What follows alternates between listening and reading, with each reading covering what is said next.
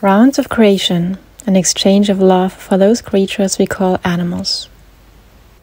The first reading is taken from the Book of Heaven, Volume 17, May 21, 1925.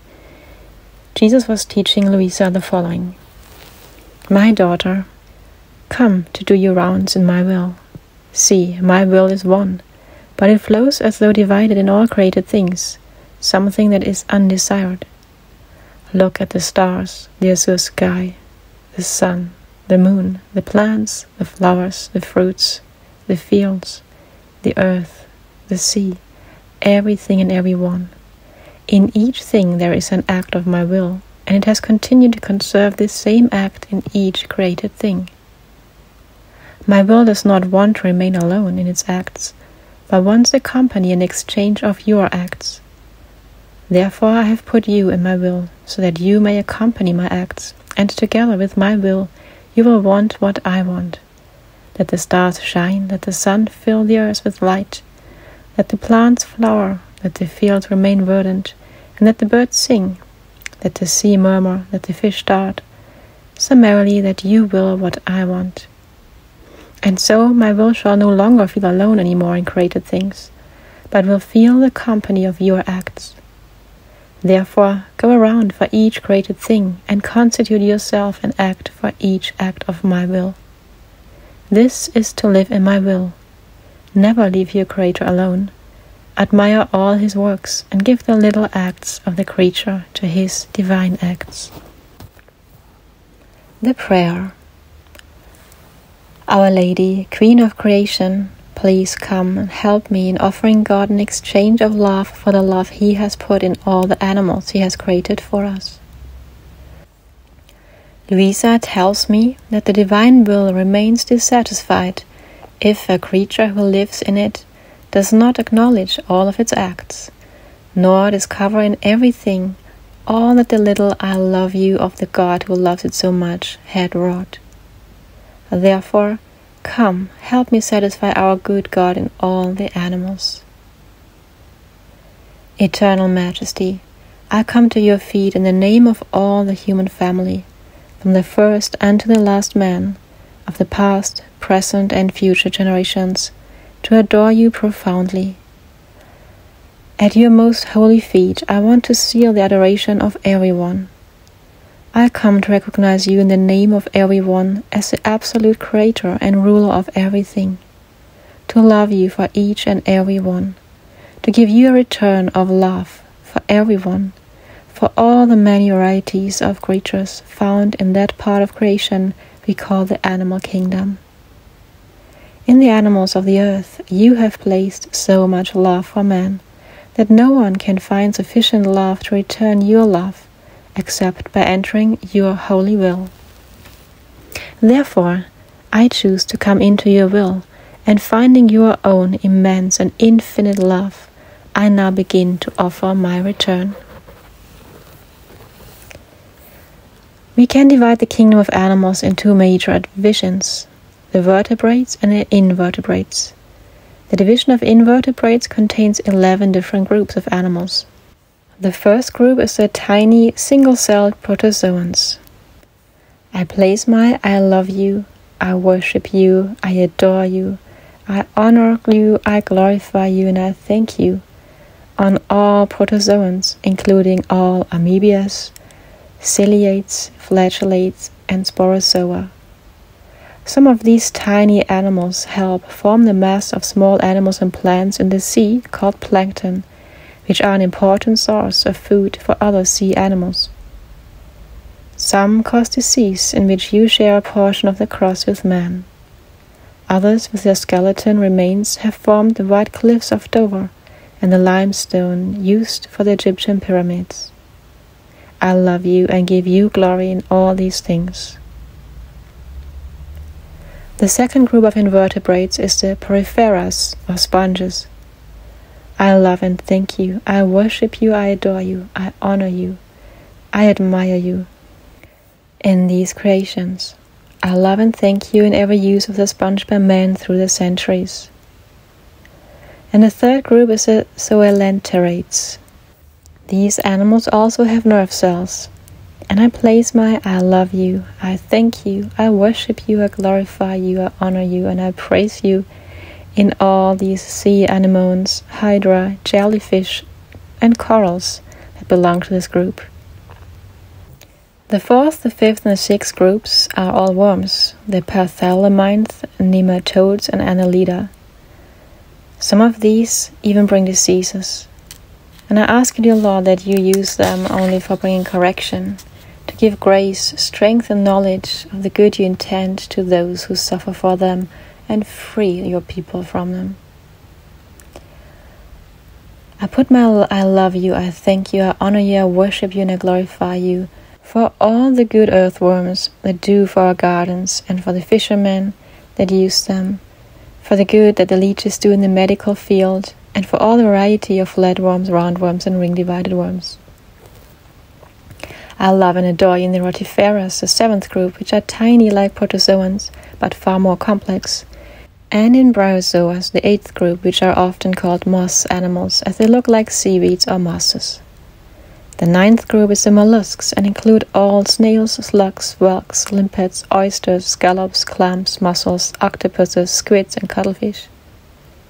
In all these, I love you, I adore you, I worship you, I honor, I thank you. In all these animals are and do. Thank you for the food many of them are to man, and also for the beautiful pearls produced by the oysters. The 10th group is the echinoderms, and I place my I love you, I adore you, I worship you, I glorify you, I honor you, and I thank you on every animal it includes. All the sea urchins, starfish, feather stars, sea lilies, brittle stars, and sea cucumbers. The 11th and final group of invertebrates is the arthropods, which can be broken into 4 types. The first is the crustaceans, as lobsters, crabs, crayfish, barnacles, woodlice, water fleas, and shrimp. The second is the arachnids, including spiders, ticks, scorpions, and mites. The third is the myriapods, which include millipedes and centipedes. And the fourth is the insects, of which there are over 850,000 named species, some of which are moths, butterflies, beetles, bees, grasshoppers, crickets, dragonflies, and many more. I love and thank you for their beauty, the meals we make out of shrimps, lobsters, crayfish, and crabs. I thank you for the work the bees do in making us honey and pollinating plants. I ask you to diligently carry our crosses, and I ask you to help us to carry our crosses of the bites, stings, and other troubles some of them give to us. I love and adore you in all that the anthropods are and do. The division called vertebrates consists of 6 different groups of animals. The first group is the protochordates, which are tiny marine animals such as sea squirts and lancelets.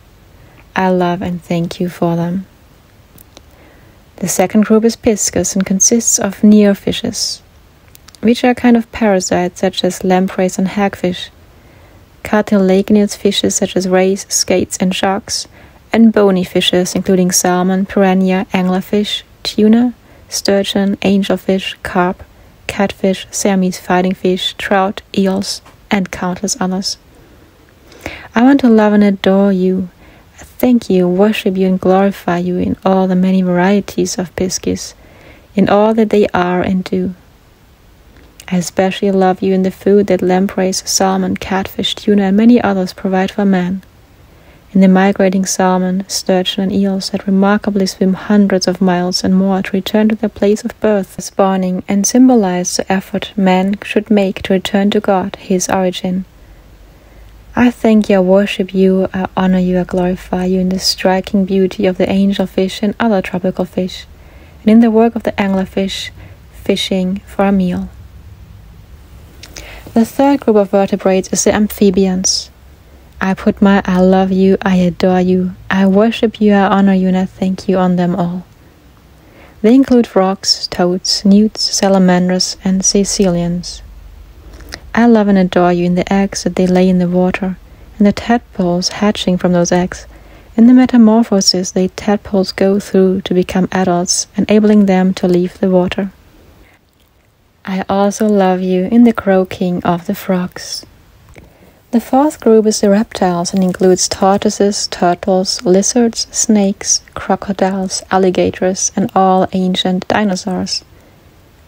I place my I love you, I worship you, I adore you, I admire you, I honor you, I worship you, I thank you on the slow movement of the tortoise, the changing colors of the chameleon, the high-pitched buzz of the rattlesnake warning off enemies, the crocodile bask in the warm sun, and in all else the reptiles do.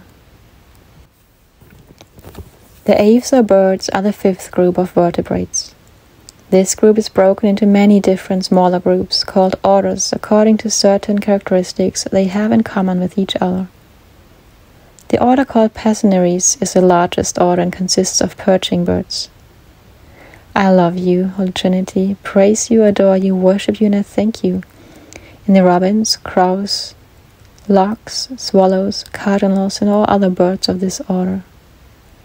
Many in this order are songbirds, therefore I put my I love you, I thank you, I honor you, I worship you, I glorify you on every note of their beautiful songs. I love you in the bright colors of the large beak of the toucan and in the pecking of the woodpecker, which both belong to the order called Piciformes. I love you in the psittatic forms, which include all parrots, budgerigars, and cockatoos. I love you in their work of cracking nuts with their beaks, you specially designed for this, and in the words that some can be taught to speak. I praise you, I love you, I thank you in their intelligence and beauty. The birds of prey come from several different orders. I love you in the lofty flights of the eagles and hawks, in their great vision, in their strength and courage, in the acrobatic flights of the seagulls, in the hoot of the owls, in their night vision, in the falcons, albatross, ospreys, condors, vultures, and all other birds of prey. I thank you, I praise you, I honor you, I love you, and I thank you for them. The order called Galliformes includes turkeys, pheasants, grouse, partridges, quail, and peacocks. I put my I love you, I thank you, I honor you, I worship you, I love you, I adore you on each one of them, thanking you for the food they may provide man, but also for their beauty and for their joy of life. There are several orders of non-flying birds, and I love you in them all. I praise you, I honor you, I worship you, I glorify you, and I thank you in the chickens, which supply us with eggs and meat. I love you in the fast-running ostriches, the tallest of birds, in the penguins who fly only underwater, the kiwi birds of New Zealand, and in the now extinct dodos. I love you in all other non-flying birds. Some of them migrate, including ducks, geese, swallows, cuckoos, swifts, and Arctic terns. I put my I love you, I worship you, I praise you, I adore you, I glorify you in all of their lives and all their migrating flights. I love you, I praise you, I love you, I worship you, I adore you, and I thank you in every individual bird, in all that they are and do, in every place and at all times. I love you, I adore you, I worship you. The final group of vertebrates is the mammals. There are 14 different orders of mammals. The first is the monotremes, consisting of the spiny anteater and the famous duck-billed platypus. I love you in them and in all they do. The second is marsupials. I put my I love you, I adore you, I worship you, I honor you, I bless you, and I love you on the cute koalas, the Tasmanian devils, the bounding kangaroos and wallabies, the wombats, the possum, and all other marsupials. The third, fourth, and fifth orders of mammals are the armadillos, the sloth, and the anteaters. I put my I love you on the bony plates of defense you gave the armadillos, on the sloth hanging in the trees, and on every bite of ants enjoyed by the anteaters. The sixth order is the lagomorphs, which are rabbits, hares, and pikas. I love you in each one of them, and I place a special I love you.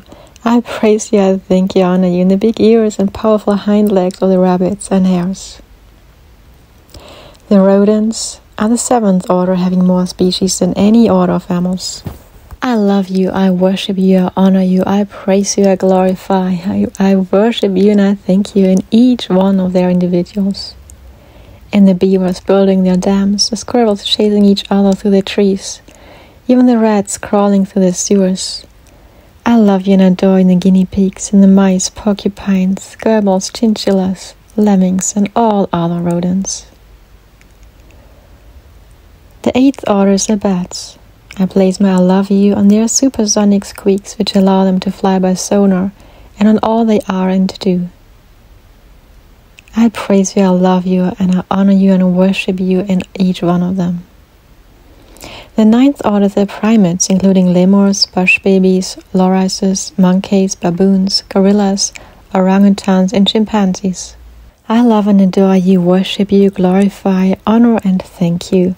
In the monkeys swinging in the branches of trees, in the strength of the orangutans and chimpanzees, in the intelligence of the chimps, and in all that primates do. The insectivores are the 10th order. In the moles burrowing underground, in the hedgehogs rolling into a pricky ball of protection, in the helpful shrew eating those insects bothersome to man, in all insectivores, I place my I love you, I thank you, I worship you, I praise you, I glorify you in all of their lives. The 11th order is the sea mammals. I love you in the spouting of the whales, in the porpoises playing with the wakes of ships, in the seals, walruses, sea lions, dolphins, manatees, dungeons, and all sea mammals. I thank you for each individual. I thank you for their lives and all that they do. I praise you, I love you, I glorify and I worship for all of their lives, and for the joy they give to man. The 12th order of mammals is the carnivores. I love and adore you, I praise you, I worship you, I admire you, I honor you, and I thank you in the roar of the lions, the meow of the common house cats, the howl of the coyotes, and the bark of the dogs. I love you in the polar bears and brown bears, raccoons and pandas, tigers and leopards, minks and weasels, badgers and skunks, otters and martens, and all other carnivores. I thank you for all of their lives. I praise you in all of them individually. The ungulates are the 13th order and are split into two groups called odd-toed ungulates and even-toed ungulates. I love you in the rhinos, tapirs, zebras, horses, donkeys, and mules, which comprise the odd-toed ungulates. I thank you for each one of them. I praise you, I glorify you, I worship you for them. I especially love you and thank you for the help horses and donkeys and mules you've given to man for working and traveling in every age.